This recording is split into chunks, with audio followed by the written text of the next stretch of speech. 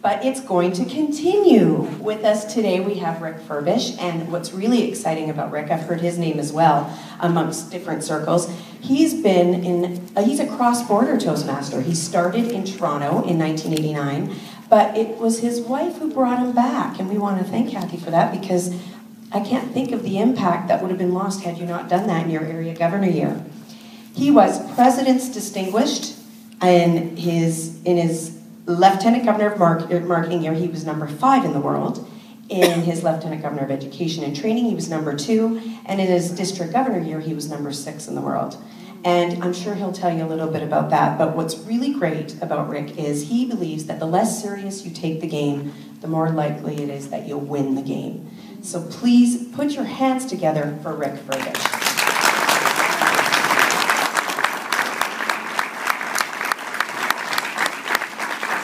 Okay, test. Can you hear me okay? Yeah. Is this working here? Test? Good. No? Yes, maybe? No. I'll take the lavalier then.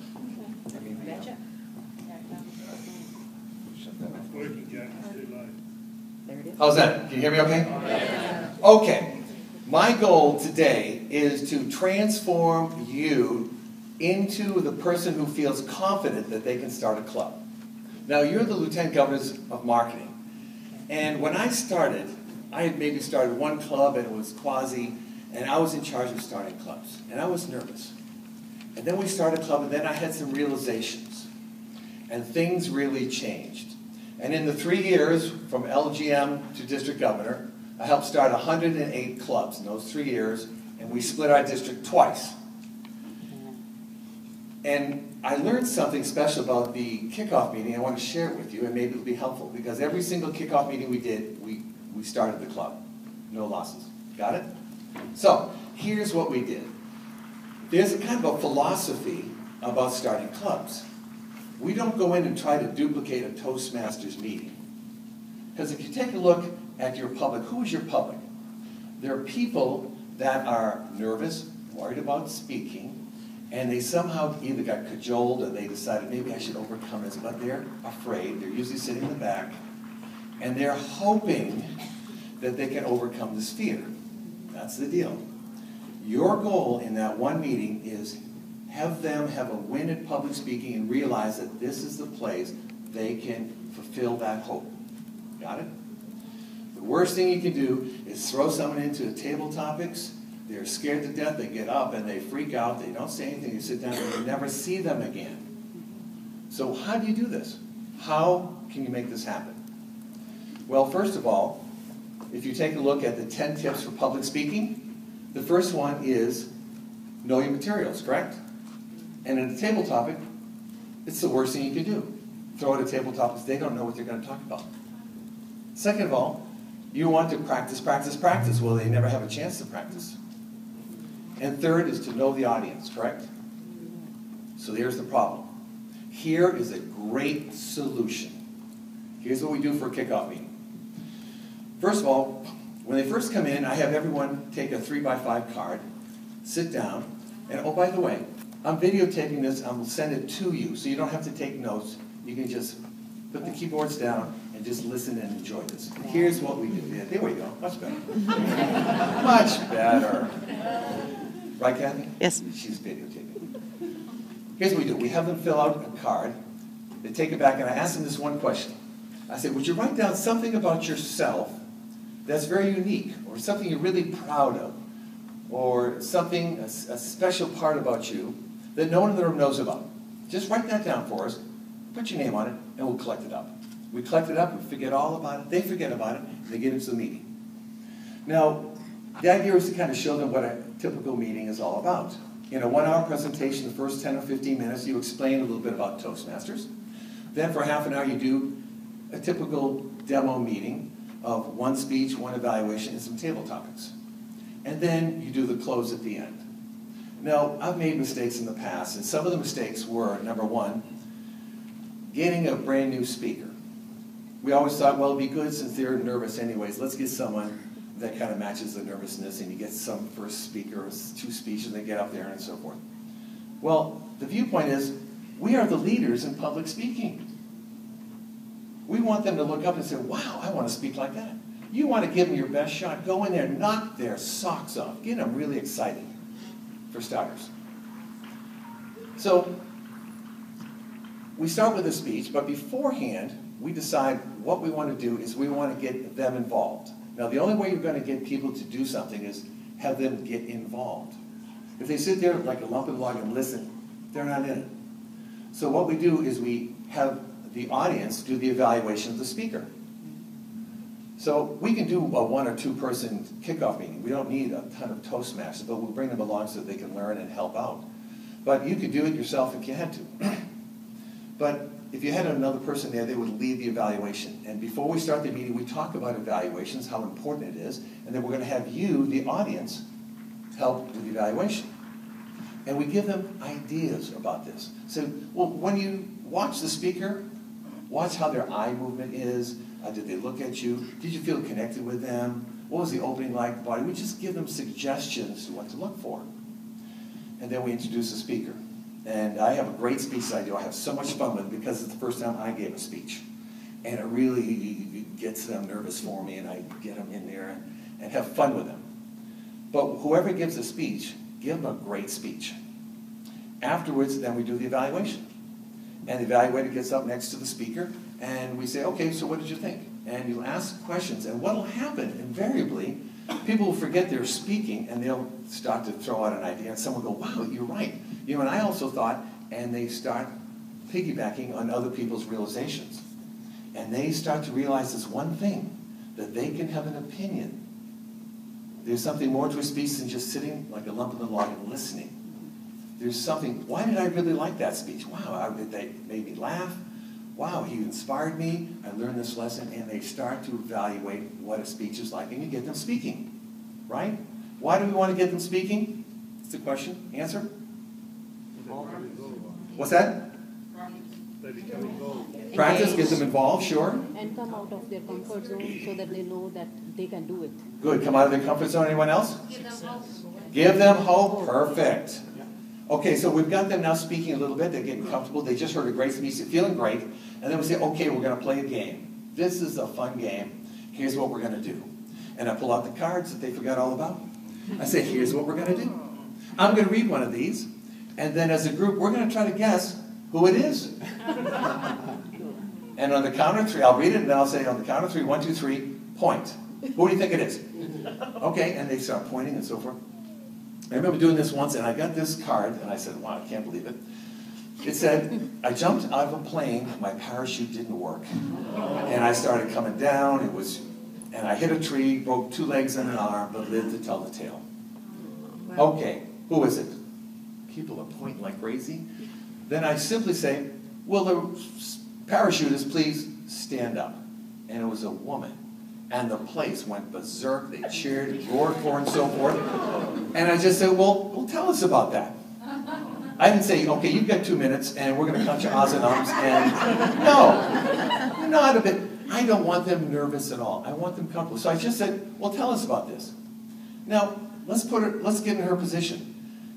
The whole crowd just exploded. They were really excited for her. Here's something. She's told a story 1,000 times everywhere.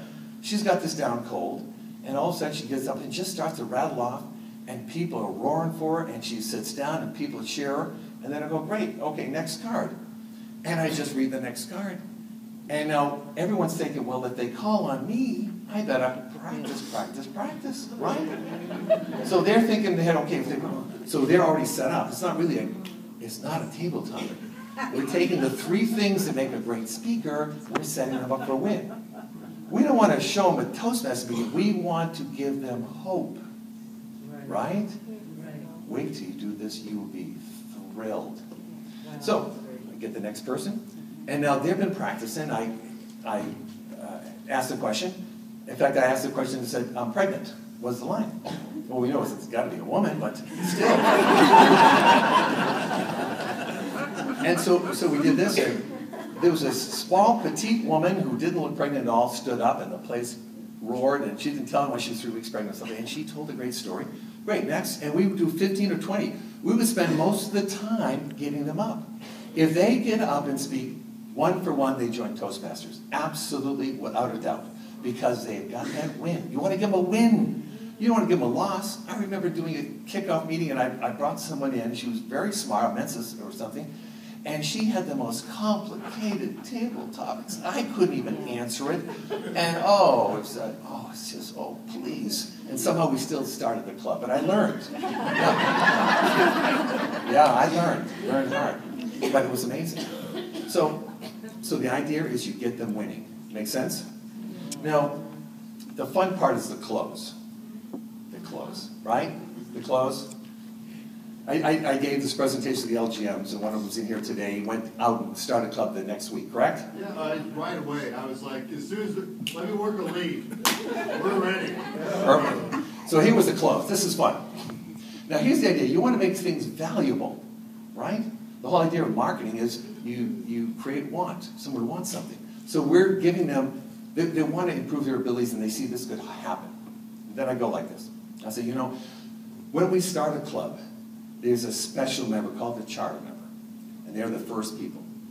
And going down 50 years into a club, we have a couple clubs 50 years old. They have a plaque on the wall with the guys' names on and so forth, the charter members. We make a big deal out of it. I even make mention, and my wife says, don't keep telling them that. They don't do that. But I say, there's going to be a plaque on the wall maybe with your names on it. So I make a big deal out of this. I said, now, only the first 20 members can be charter members. And only if you turn in your paperwork today. Now, I know you didn't come prepared, and we talked about the finances. It's not a lot of money. It's, a cup of coffee a week.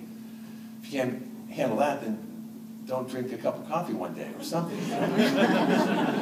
But that's not the problem, the finances. So I try to get their attention, and what I do is I go, if you turn in your paperwork now, you don't have to have a check. Just turn in the paperwork now. You can be a charter member. You can give us a check next week. You don't expect to have money right now. But if you leave and you don't fill out the paperwork, no deal. Well, big problem is everyone says, well, they're about to run up to be the first 20. Now, I did this at HSBC. True story. HSBC, I got the call about a week and a half beforehand, and they said, well, they needed 20, but they have 30 people coming. I said, no problem. Got a call later, it's up to 45 people. Okay, right? We show up, 120 people in the audience. Wow. True story? 120 people. Wow. We did this dog and pony show. We had so much fun with these guys. How many people do you think signed up at the end? 100 people joined Toastmasters. Wow. We started 3 clubs. We divvied them up, 33, 33, and 34. We got the officers together afterwards, and we closed the deal that day, and within a week we had the paperwork sent in. It was a piece of cake. It works every time because you're giving them hope. Now, how many people feel a little intimidated? You're going into a corporation, and you don't quite want to talk to, you feel a little out of place. Does anyone feel like that? Am I the only one? A couple of hands? All right, good. I want to share with you something that I've done in the past. You try this and you'll get rid of all the nerves and intimidation. Try this. I did this at I had a club at a hospital. And after 20 years, no one in the club had anything to do with the hospital. So if I went to HR and said, look, we'd like to get someone involved. Can I speak to a group? And they said, well, we've got a group of volunteer women, auxiliary group, that volunteers all year long, and we have a special day. They go to a resort, and we take care of them. So there's 100 women showing up. The youngest is 50, the oldest is 99 years old. There's my public. Got it? So they get pampered all morning, and then they have a big lunch. And they're sitting at tables of 10 like this throughout the whole place. Just about this size.